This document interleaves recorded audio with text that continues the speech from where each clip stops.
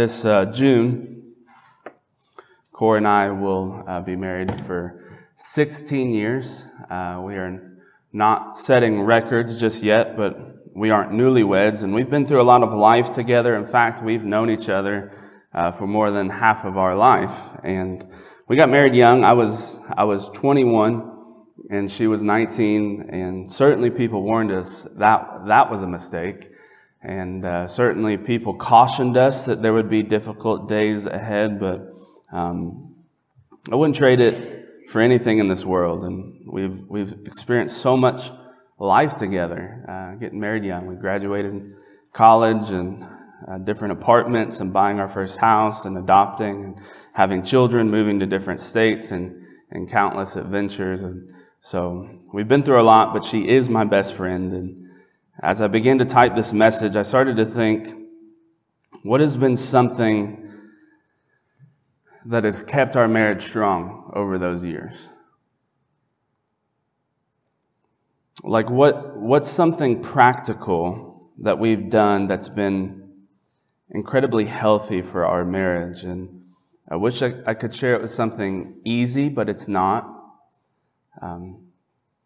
The simple and difficult mark of our healthy marriage has been to quickly apologize to each other. That's not a magic formula. That's two Christ followers laying their sin at the cross and asking for forgiveness before the Lord and each other. And to be really transparent, over 15 years of marriage, I have found myself apologizing over and over and over again for being selfish. And there are symptoms of that heart posture, but I'd say that's the root of it all, selfishness.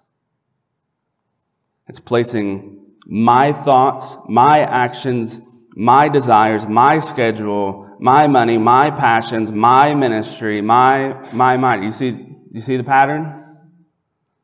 It's becoming self-absorbed in life and hurting myself and those around me. So to be honest, that's been a running repentance in marriage.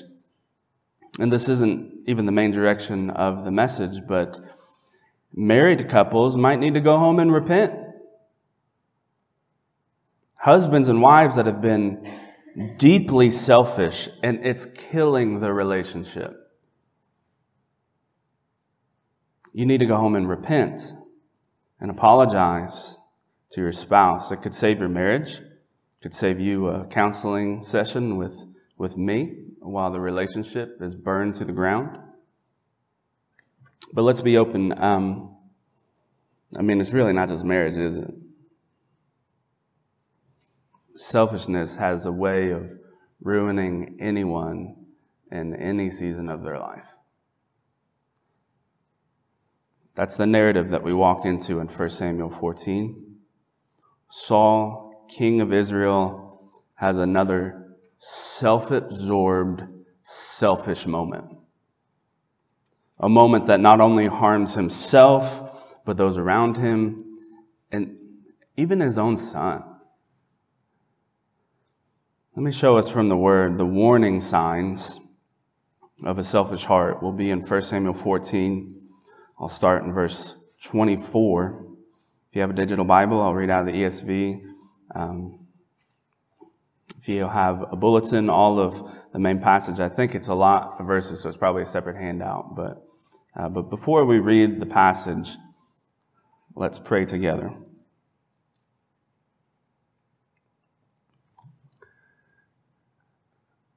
Father, I pray that we would be honest enough in church to just confess that many of us, if not all of us, are deeply selfish sometimes. And as I was writing the message and studying the Word, this is not just a message for other people to hear. This is a message that I need to hear. And I pray that for every person here this morning, listening to the message, that they don't listen and study the Word as if it will apply to someone else, someone in their life that they think is being really selfish. God, that they might see the warning signs in their own heart. God, teach us through your word. Give us understanding in your word. And we pray these things in your Son's name. Amen. It has been a minute since we've been here. It's actually been a month since we last visited 1 Samuel. And we started this series last year. This is week 19 of this study. A lot has happened since the beginning. Israel has begged for a king like the other nations. If you remember in 1 Samuel 8, verse 19, it says, "But the people refused to obey the voice of Samuel, and they said, 'No, but there shall be a king over us, that we also may be like all the nations, and that our king may judge us and go out before us and fight our battles.'" And so Samuel, he tried to warn them. He tried to tell them that an earthly king is not what they think he will be. He tried to save them a lot of heartache. But a selfish people made a selfish decision and chose a selfish king. So Saul's now the ruler of Israel. Just a random farm boy from the tribe of Benjamin, now the leader of a nation. And we have quickly found out that Samuel, well, he was right. Saul is not who he was cracked up to be. He might be tall and strong, but his heart is frail and weak. And so the last message that we looked at in the study was in 1 Samuel 14, and we went from verses 1 through 23. This heroic act by the son of Saul named Jonathan. And so Jonathan, in the middle of this overwhelming enemy named the Philistines, stood as a man of faith, even though his father would not. It was the faith of Jonathan that led Israel into battle. But today, well, we do have similar characters. So you got Saul and you got Jonathan and the Philistines. The narrative changes. This morning we'll continue to see the fall and demise of Saul as the king of Israel, and we pick it up with a hard-pressed battle and an exhausted army. So verse 24. Verse 24, it says this: "And the men of Israel had been hard-pressed that day. And so Saul laid an oath on the people, saying, 'Cursed be the man who eats food until it's evening, and I am avenged on my enemies.' So none of the people had tasted food. Now when all the people came to the forest, behold, there was honey on the ground. When the people entered the forest, behold, the honey was dropping, but no one put his hand to his mouth, for the people feared the oath. But Jonathan had not heard his father's charge the people with the oath, and so he put out the tip of the staff that was in his hand and dipped it in the honeycomb and put his hand to the mouth, and his eyes became bright. Then one of the people said, 'Your father strictly charged the people with an oath, saying, "Cursed be the man who eats food this day." And the people were faint. And Jonathan said, my father's troubled this land. See how my eyes have become bright because I tasted a little of this honey. I mean, how much better if the people had eaten freely today, the spoil of their enemies that they had found? For now the defeat among the Philistines has not been great." They struck down the Philistines that day from Michmash to Aijalon, and the people were very faint. The people pounced on the spoil and took the sheep and the oxen and the calves and slaughtered them on the ground, and the people ate them with the blood. Then they told Saul, "Behold, the people are sinning against the Lord by eating the blood." And he said, "You have dealt treacherously. Roll a great stone to me here." And Saul said, "Disperse yourselves among the people and say to them, let every man bring his ox or his sheep and slaughter them here and eat. Do not sin against the Lord by eating with the blood." And so every one of the people brought his ox with them that night, and they slaughtered them there. And Saul built an altar to the Lord. It was the first altar that he built to the Lord. Verse 36.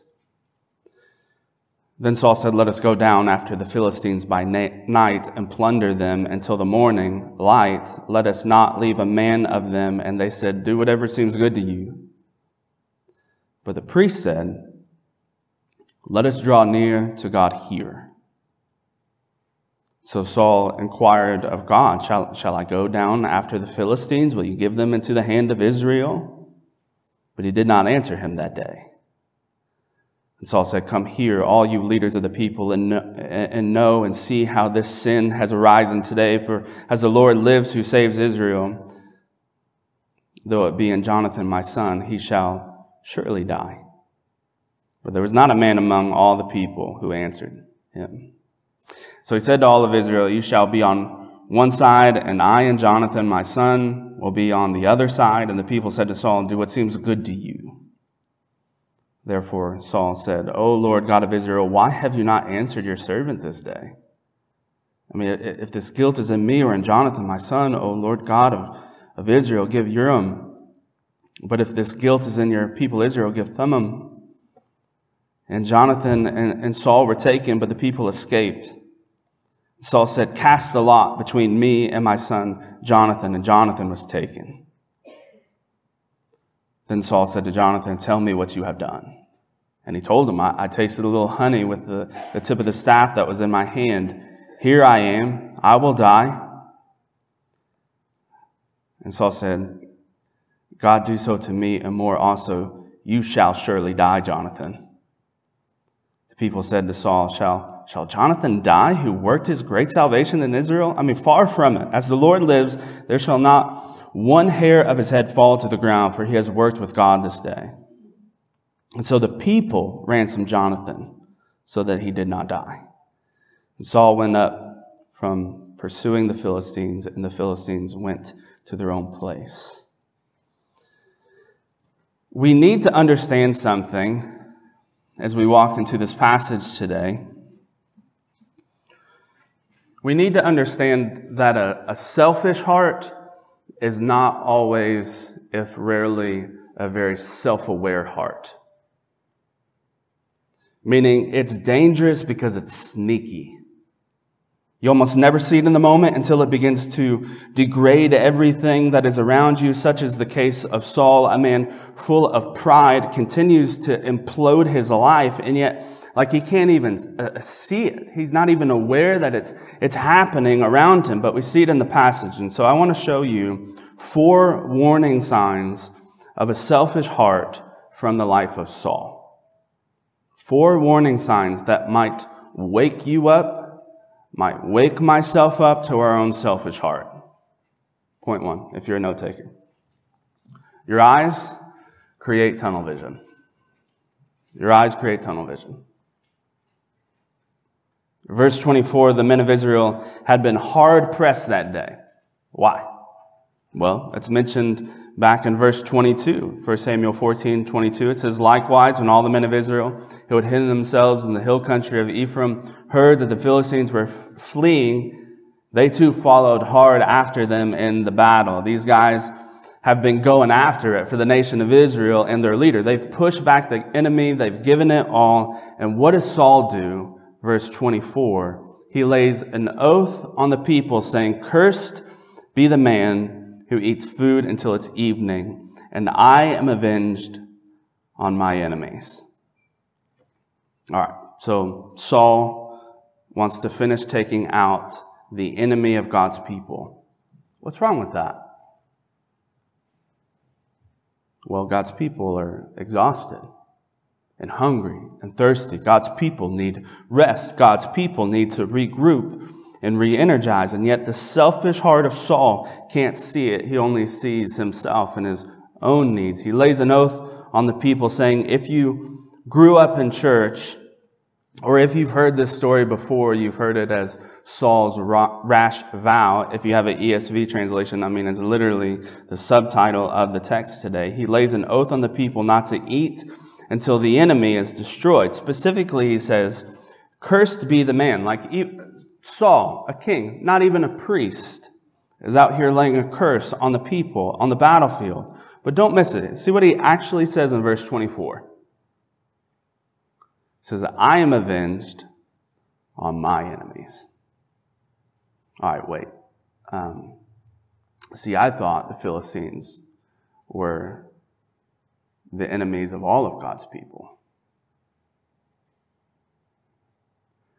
Like Saul, a selfish heart has eyes that create tunnel vision, meaning you can only see you and your situation. You can't see how it's impacting others. I mean, even the people that had your back the whole time are now starving on the battlefield. And you can't see it. And I'll make the case this morning that the more this country turns from God, the more it is filled with individuals that are deeply selfish. How do I know that? We live in a culture of victimhood. Now, I'm not saying that oppression and hardship is not real. There are real victims out there. And there are victims without a voice, and even victims that the American church has tried to quiet. What I am saying is that we're seeing a rise in victim culture, where everyone is so self-absorbed that they think bad things only happen to them and they deserve special treatment. That's not justice, that's selfishness. Saul had enemies, for sure, but so did everyone else. Saul didn't want victory for the Lord and his people. Saul wanted victory for himself. So if you're listening to this message and you think, man, bad things only happen to me, suffering only happens to me, that might just be a first warning sign that you have a growing selfish heart with tunnel vision. But secondly, what we see in the text, point 2, your actions cause others to sin. Verses 25 through 30, the men entered the forest and honey was found. And I imagine these starving men with blood sugar levels dropping, like seeing the sweet honey dropping in the forest, like what they would give to have a taste of that. But they heard Saul's words in the back of their mind, "Cursed be the man." But there's a person in the party that didn't hear those words, Saul's son Jonathan, and in Winnie the Pooh style, he dips his staff into the honeycomb and his eyes became bright. "Jonathan, like your father told us specifically not to do this. Cursed be the man who eats food this day." My dad said that. Man, he's caused so much trouble in this land. And how much better for this army if they would have just been able to eat freely. Now, to be fair, I'm not sure Jonathan should have said that. I think he's right. Of course, he's right. He's also undermining his father's authority before the entire army. I'm not going to defend him on that one, but the textual evidence appears to show that Israel resisted the first temptation, but the second one was coming. Verse 31, they struck down the Philistines that day from Michmash to Aijalon, and they were very faint. But this time they'd eat. The people pounced like animals on the spoil, sheep, oxen, calves, and in their furious hunger, the people ate the animals with blood. Now we got a problem. Deuteronomy 12, starting in verse 20. When the Lord your God enlarges your territory as he promised you, and you say, "I will eat meat," because you crave meat, you may eat whatever you desire. If the place the Lord your God will choose to put his name there is too far from you, then you may kill any of your herd or your flock, which the Lord has given you, as I have commanded you, and you may eat within your towns whenever you desire. Just as the gazelle or the deer is eaten, so you may eat of it. The unclean and the clean alike may eat of it. Only be sure that you do not eat the blood, for the blood is the life, and you shall not eat the life with the flesh. It's with the selfish oath of Saul that drove the people to ravenous starvation. It was the selfish oath of Saul that caused the people to sin. And I mean, even Saul sees this sin in verses 33 through 35. He calls the people to bring the spoil to slaughter, to properly cook the animal on the great stone and no longer sin against the Lord. It was only after the selfish decision and the sin of the people that you see Saul build the first altar to the Lord. I mean, the heartache that could have been avoided if he had done that before the damage had occurred. The truth about a selfish heart is that we assume that our decisions only impact us, as if we're the only ones wounded by our own sin. And friends, like that's just not how sin works. It is invasive to the heart and destructively contagious to others. Saul wasn't thinking about how this could hurt anyone in verse 24. He didn't see that until verse 33. So eventually, maybe not right now, but eventually, your selfish decisions, my selfish decisions, they're going to hurt your spouse or your children or your grandchildren or your coworker or your friend or your brother and sister in Christ. Sin is not an isolated decision. It harms both vertically and horizontally. And in the worst of scenarios, it will cause others to sin out of gossip, sin out of following your example, to sin out of just desperation. I mean, we shouldn't be so selfish to assume that our sin only impacts us. Thirdly, your thoughts crave affirmation. I think Saul, he's trying to find his way out of this one by just trying to make a wrong right. He declares in verse 36, let's go down tonight and we'll wipe out every single Philistine. And the men affirm Saul's desire, do whatever seems good to you, but listen to what the priest says. Let us draw near to God here. And Saul's response? Oh, thank you, priest. I needed to hear words of wisdom. Let's draw, like you said, let's stay here. We'll draw near to the Lord. No, that wasn't the answer he was looking for. Maybe he'll just go straight to the source himself. He'll pray himself. So he does in verse 37. But even the Lord did not answer him. Can I press a little here? Because I'm going to. Do you know how many people come to me for advice? Listen to that advice and then go do whatever they want. It's a lot. And I do get it. I mean, I don't always follow my advice. But the church is full of people that have ignored the word of the Lord, and they're looking for an excuse to do whatever they want. Selfish hearts want an excuse, not the truth of the word. They crave affirmation for their own actions, and they will ask anyone, and they'll ask everyone until they get it. I mean, even superficial prayers to the Lord. The thing is, people that don't love you, people that really don't love you, will tell you what you want to hear. But people that really do love you, they're going to tell you the truth. And a selfish heart craves affirmation for their sin, but a humble heart craves wisdom from the Lord. The warning sign of a selfish heart is a man or woman that's going from person to person, or I'll go there, from church to church, trying to find affirmation to continue to live in their own sin. And Saul's not really getting that. The priest has spoken, the Lord is silent, and so Saul, he just assumes someone in the camp is guilty. Someone in the camp has done something wrong. That's why the Lord's not listening. He accuses Jonathan. There's not a snitch to be found in Israel. The men are quiet. And so in verses 40 through 42, a new route is taken. So Saul, he splits up the camp. All the men are on one side, and then him and his son are on the other.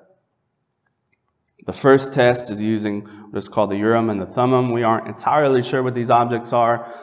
They could be stones that indicate yes or no. But after the first test, it was clear that the guilty party was either Saul or Jonathan. The second test, they casted lots. It's like a rolling of the dice, picking of a short straw. And I'm not saying that's a great way for us to make decisions today.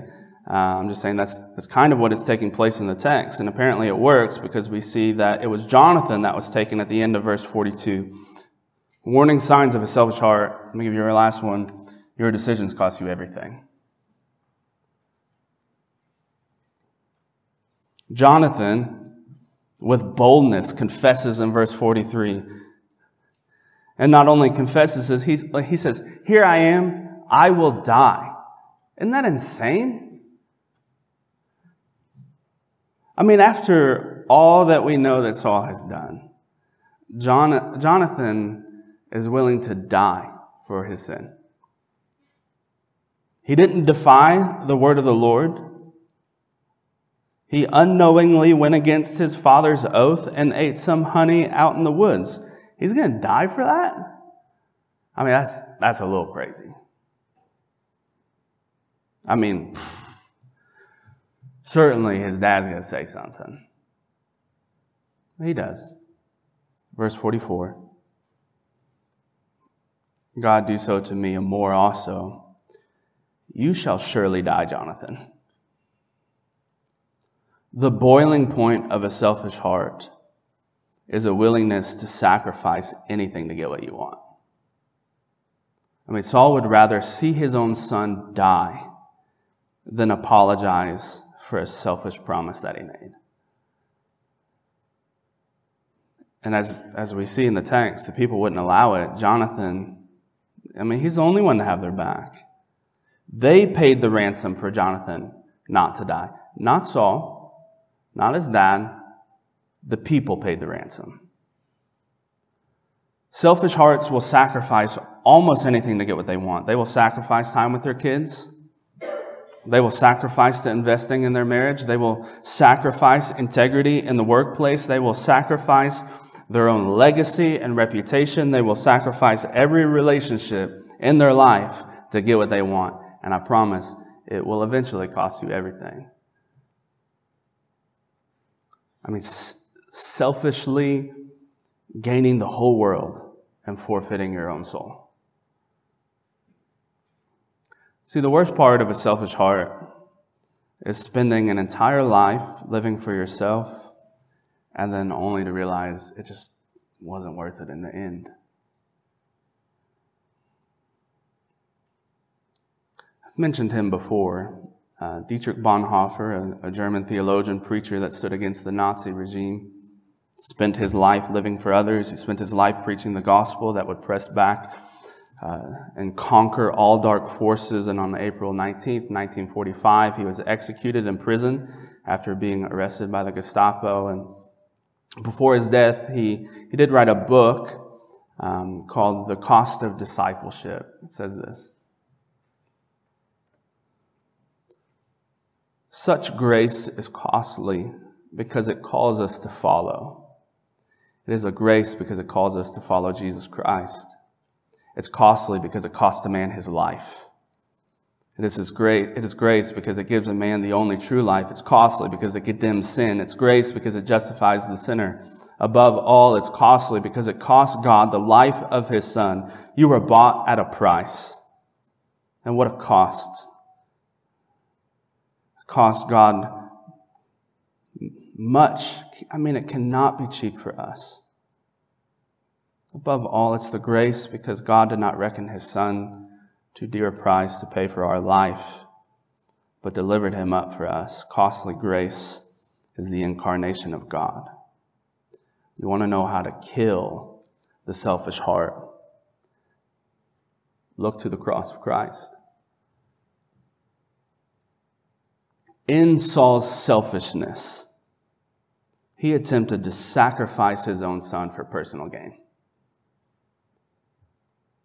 But in God's love, he sacrificed his own son to save our very souls.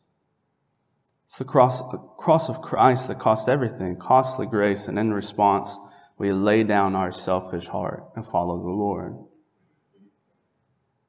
Philippians 1, verse 20, "As it is my eager expectation and hope that I will not be at all ashamed, but that will with full courage now as always Christ will be honored in my body, whether by life or by death.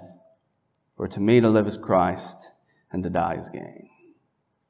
There is certainly no space in the room for selfish hearts and the gospel of costly grace. We're called to live for the Lord. That's your main point this morning.